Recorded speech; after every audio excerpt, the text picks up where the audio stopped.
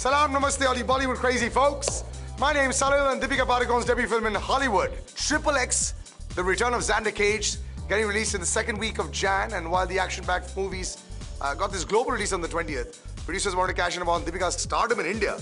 Hence, the release before.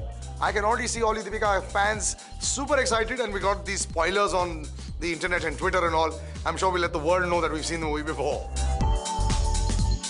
Now, the Bollywood diva will soon be making a Hollywood debut is Priyanka Chopra. Even though everyone's eagerly awaiting Baywatch, the fans are not amused to find Priyanka getting just a blink and miss appearance in the Baywatch trailer. She's barely there.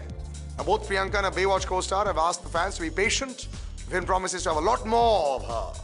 She's played the lead in Quantico. We certainly expect Priyanka to have a substantial role. I'll keep you updated on more news around these Bollywood divas, so stay tuned to Bollywood Minute.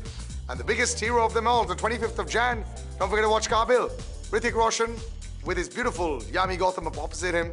This lovely drama, family drama, love story, you call it what you want. Can't wait to see it. I will see you soon when you watch it.